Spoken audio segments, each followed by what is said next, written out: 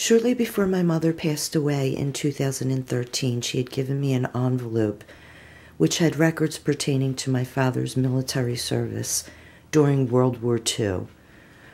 I looked through these records, and there were a large amount of men that my father, part of his job towards the end of the service was to be an escort, to bring back fallen soldiers so they could be laid to rest with their families. I decided to reach out to see if I could find anybody related to any of these people. And to my surprise, I was able to contact the son of a private Walter B. Yager, who was born January 27th, 1920, and passed away October 17th, 1944, at the age of 24 years old.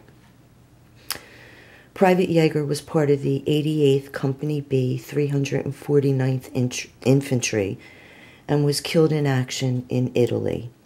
My father received the extract papers on November 23rd, 1948, and was able to bring Private Yager home to be laid to rest. Private Yager, I want to thank you for your service, thank you for your sacrifice, and I want you to know that aside from your family, you are not forgotten. Sir, I salute you.